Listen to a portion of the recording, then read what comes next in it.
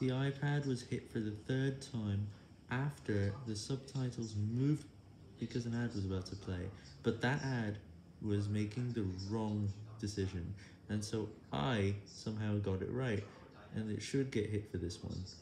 And this happened because there's a 10% chance it happens, and it led to the ad which now started to make a hit.